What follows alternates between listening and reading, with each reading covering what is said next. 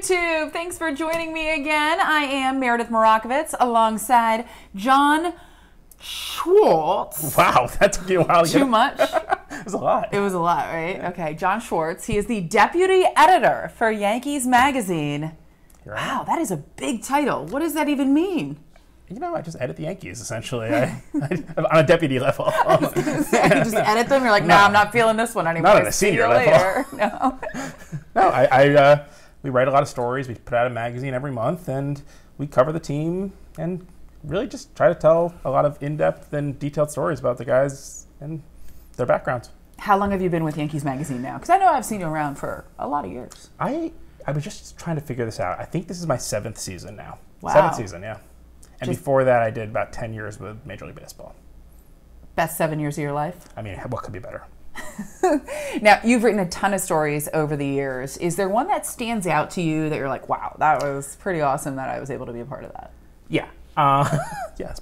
Yes. I Don't mind me. spent about a year chasing down Estevan Florial and the fact that I couldn't figure out where he was from, because he was listed as being from Haiti, and I thought that was really interesting because there's never been a Major League Baseball player from Haiti, and I kept kind of running into him at different events or different minor league camps. I saw him at the Futures game. I saw him at the Arizona Fall League, and he's a super nice guy, really interesting, and I kept asking him about the Haiti stuff, and he would say to me, I'm not from Haiti, and I was, okay, maybe there's a language issue here because you're listed as being from Haiti, and it turned out there was just this fascinating story that there was an issue with his paperwork when he was a kid. He didn't have papers, and he was trying to enroll in elementary school, and his mother found this set of papers, and she used it for him, never thinking that she was trying to do anything other than get him into kindergarten in the Dominican Republic. That's so crazy. And so they had to essentially, when he was going to be the biggest signing for the Yankees that year, but right when they were about to do it, Major League Baseball said, this guy, his identity doesn't check out, and so they wouldn't let him sign, and suspended him for a year, and they basically had to spend a year recreating his identity by basically they had to establish residency for his mother, and the only place they could do that where her papers were was Haiti. So he was able to get a Haitian passport, but for years they said he was from Haiti, despite the fact that he had never been to Haiti in his life. Yeah, that's and so wild. For some reason, I don't even know why, he trusted me and let me tell the story, and it was about 2 years ago, and it was pretty incredible. He is a major outfield prospect for the Yankees. For those of you who do not know, Estevan Florial covers a ton of ground, ton of athleticism out there in center field. And had he not been injured last year, you wonder whether or not he would have made his way up to the big leagues. I will say, and this is not necessarily relevant for anyone because I don't know where he's going to be this year, he is the person who put on the single most remarkable athletic feat I've ever seen in my life, which was batting practice on a dirt field in the Dominican Republic. I saw him do a true sprinkler of boom, boom, boom, boom, boom, boom, boom, boom, boom, boom, boom, boom. I've never seen anything like it in my life. I've never seen body control like that in my life. It was the most remarkable thing. How much time have you spent down the DR? By the academy or just with guys in general? I just did my 2nd trip this year. Nice. Finished my story about it today, so I'm pretty happy right now. And it's fun. It's fun to go down there and see that stuff. The academy down there is super impressive to me. I was down a couple of years ago, and the fact that they have that type of facility, that they're finding guys to sign and to really develop their skills at such a young age is pretty neat. It's really cool, every part of it. I mean, just from the sense of it as like a, live-in institution in a sense where these guys are getting, all their meals, all their, it's full service for them. And obviously you go out into the field then and you're just watching, this amazing talent, and it all kind of runs together, and they're raw, and this isn't like going to a AAA game. You forget how young these guys are sometimes. Well, the reason I was down there, spoiler or whatever, was for Jason Dominguez, who is really young. He's now 17 when he was 16 when I was there, but my God, it's like you look at him and you're just looking at like a truck of a person, and you're like, you're 16 years old. Pretty cool. He's gonna be cool to watch. You'd be intimidated by him, is what you're saying. I was indeed. Major Yankees news. Everyone has heard by now. Luis Severino, TJ. I don't even know what to say. I really hurt for him. Yeah. It's just there's nothing I can say objective or whatever other than that's just horrible. Yeah, you know what? He came into spring training and he had this aura about him. It seemed like he had so much confidence. He was so ready to prove that last year was a fluke. He could stay healthy. That wouldn't be an issue. And unfortunately, that's not going to be the case this year. And aside from on a personal level, you feel for Severino. From the team perspective, they're now going to need to find a way to fill that void. It's going to be hard. I mean, we were talking about this before. They did everything you could have hoped that they would do in the pitching market this year already. Like, you can never criticize what the Yankees did in preparing for the 2020 season in the pitching market by getting Garrett Cole. And now it's like, you watch all these guys who we've been watching, you wonder, why are we watching spring training games when, you see one inning of the guy and then you watch 8 innings of guys you don't. It's like, well, you got to see what else is out there, right? And, one of the benefits of my job that I really enjoy is I do get to spend, I'm not, locked to the team for 162 games, so I do get to spend some time in the minors, and it's fun for me to get to watch some of these guys develop. I got to spend a decent amount of time last year with Davy Garcia. I don't know, a month ago I would have said we're not going to see Davy Garcia anytime soon, but each level of this stuff, maybe we will. You never know. You never know. It's fun. Now, as a deputy editor, do you have to carry a badge wherever you go? I do. Not the full-size badge, though. It's the one that says deputy. So when you get into the clubhouse, it's like, it's like your credential and then a badge. Precisely. And then most people don't talk to you until they see the official badge. And the good thing is often, like, the sheriff gets shot, but they don't shoot the deputy, so it's fine. Jack Curry would have loved that. Jack Curry would have, nice work out of you. So how does it all work in Yankee Land, Yankees Magazine? How do you guys decide per issue who you're going to feature? Straws? Literally, sometimes, yeah. Sometimes it's, we haven't done this guy in a while. Sometimes it's, man, every other story we've discussed right now is about a pitcher. So let's pick a hitter. And sometimes, there's stuff that I'm working on right now that I'm kind of positioning for September already, knowing that, like, this is a story I want to chase all year. So when that happens, you can basically, put it out there to the rest of the team, like, hey, keep your hands off this story. Like, this is what I'm working on. Other times, sometimes there's just something that's going on. If there's a milestone that's happening, obviously we're going to do it. But we try to have variety. We try to mix history, and we try to mix, the current guys. And what I really like to do is, I don't know, I've been in baseball clubhouses now for going on 17 years, which is actually not that long if you look at the Yankees beat. Yes, but it's a while. And when I'm writing long-form features and things like that, there's just only so many times I want to write about the same person. Mm-hmm. There's only so much to say in 3,000 words about the same person. So I had a lot of fun last year by trying to really branch out and do some stories way away from the ballpark. I did a story that was about Cece, but that really was about Amber, Cece Sabathia, but it was really about Amber, his wife. I did a story about everything the Yankees were doing with Stonewall last year, which was one of the more rewarding stories I've worked on. So stuff like that. I did a story about the Yes Network's own Blake Shear, which... We love you, Blakey. We really, really do.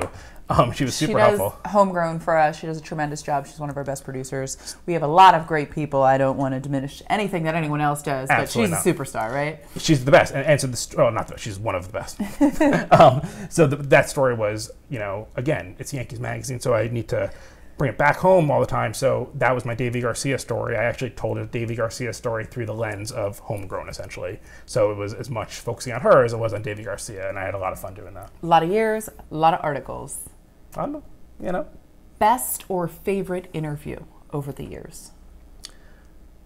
Individual interview or individual? Oh, yes. Wow. I know there's like 9,000 to choose from, and I'm putting you on the spot. So the one time that my jaw hit the ground the most, I was doing a story on Carlos Beltran, and he was on the Yankees, and it was pretty clear that he was not going to be around much longer. So we wanted to do a legacy story. It ended up being right before he was traded. And I was talking to Dylan G, who was I think he was with the Rangers at that time. If I'm getting that wrong, I apologize. But everybody's going to call you out. I know. Yeah, definitely. Do you know the viewership to this thing? I'm sorry. Yeah. I blew it. You had me here. And he was just a guy who knew Carlos from their time with the Mets. Yeah. And all of a sudden, I don't know why, he starts telling me about this tres leches cake that Carlos would make. And I'm just like, I think you misunderstood my question. But about the baseball, he's like, no, you don't understand. He made this cake. Did he make it or did Jessica make it? No. So what he told me was that Carlos... And Jessica, right? That's his wife's name? Yes. Yeah.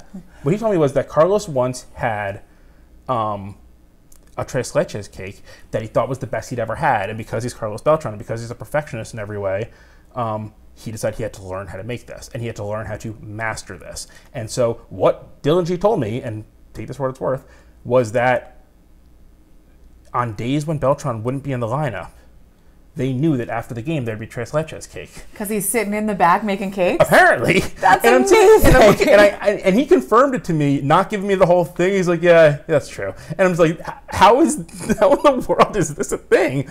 But that's Carlos Beltran. That's pretty wild. Was there one interview that you did where you're like, oh man, that did not go as planned? We're like, wow, that really took a... Just about every other one. Yeah, every other one? Yeah. Where you're like, that is not what I was hoping to get out of that. Ugh.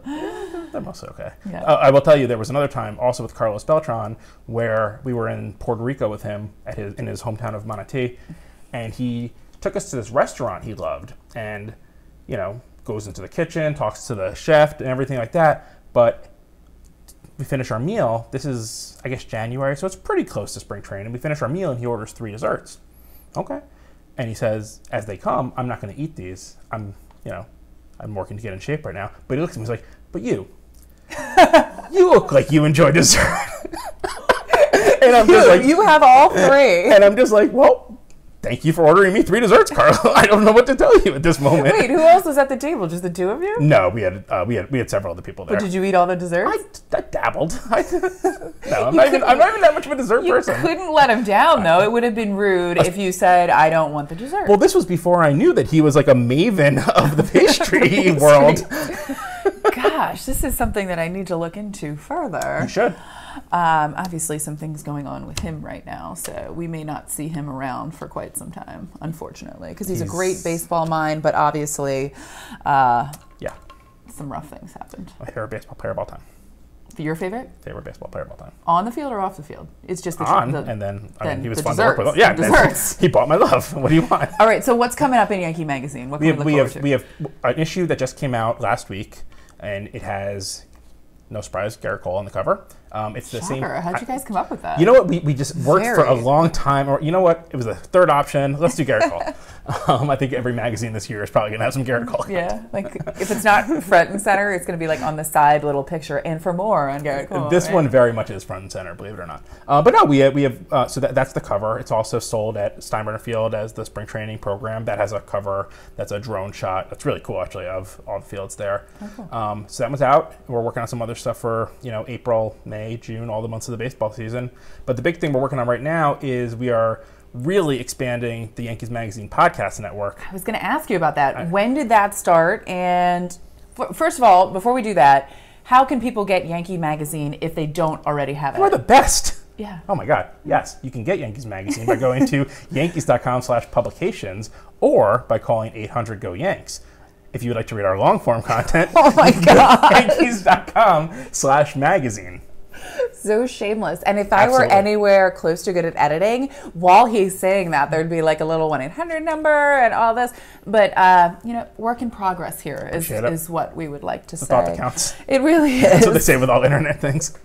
It is the thought that counts. Go get your Yankees Magazine today. But the podcast, you guys have just started that not too long ago. How did that come about? So we started the podcast. I can't believe it. This is actually going to be our 4th year doing it. No, really? That long? But it's been very... just kind of something that we were doing internally, trying to, build a little bit of, give some backstories to the things we were writing, interview some people here and there. This year, we are finally expanding it in ways that we're really excited about. We are next week, I don't know when this is going on, March 3rd, we are going to be launching the Deep to Left with Bucky Dent, which is going to be extremely exciting. That's awesome. We have 20 episodes coming with Bucky Dent, just telling stories and being Bucky Dent, and you can imagine that as we get closer to October 2nd, we're going to have some fun stuff going on there. No doubt. But, the dream, of course, is to get him to do an episode with Aaron Boone to talk about, 2 fairly interesting Yankees home runs. So that's going to be launching, and we're going to be, this one I actually can't talk about yet, but we're going to have another one launching during the season, and we're really excited about it. It's just a really fun way. I have no experience with audio work whatsoever. YouTube is amazing. Well, I really don't either, so that's what you get. Yeah. We're making it work, right? We teach ourselves how to do these things, and it's just a really fun way to tell stories that's different from, the the monotony of what traditional, we've been doing. yeah, the traditional storytelling, or on my end, the traditional Yes Report that we do. And I mean, look at this setup. This is a major, major multi-million-dollar production here in my kitchen. It's wonderful. It is a wonderful kitchen. In my multi-million-dollars, I mean, maybe $6 or $7. And I think hopefully we'll have audio today. You never know. Now, I do have a little bone to pick with you, because I asked you some of your favorite interviews over the years, and you were incorrect in your answer, even though it was an opinion question. I just want to tell you, I feel as though you were incorrect. I know what you're going to say here. Here's the issue. There's one issue I have with this.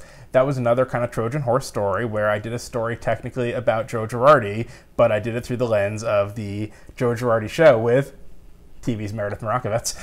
And it was, I thought it was a very good story. We had some good times on the road together. When he was let go as Yankees manager while it was on stands. Did not really withstand the test of time, to be honest with you. I've had stories with better shelf lives, but so it goes. Gosh, that has to be, because in the TV world, here today, gone tomorrow, it doesn't necessarily live on. It can live on. Obviously, we have our Yankeeographies and all that stuff, but turn the page the next day. Literally, it is sitting there. You'd have to physically go remove all of those, which has to be a little bit tough. It wasn't ideal. And I mean, look, Joe Girardi, he's doing just fine, but he was with the Phillies now. Yeah, he was great. He was great. That was a fun story to do. I enjoyed getting to know you better, and that was obviously the best interviews I've ever done with Yankees Magazine. 100%, probably the best 24 to 48 hours of your life. Until he was not working. Anything else you'd like to get off your chest before we get going here? I'm absolutely nothing. You're all out of words. You're gonna leave it to the page, what right? I would like to tell everyone to please subscribe to the Meredith Marakovits unnamed YouTube special. Do you have a name? Because I'm still, kind of trying to brainstorm. No joke right now, I couldn't even possibly try to, because my mind is so fried from trying to name all of the podcasts that we're launching. That, these brainstorming sessions are driving me insane. But please, Yankees Magazine Podcast, please subscribe. Go anywhere you get podcasts, or to yankees.com/podcast. There is so much subscribing happening right now. I hope people aren't exhausted after this. But subscribe to mine. Subscribe to Yankees Magazine Podcast. I don't know. I just pointed at my name here, which has no subscription information whatsoever. I just like that my name's in lights. And on that note. Yes, indeed. Thank you. Thanks for joining me. You're very welcome.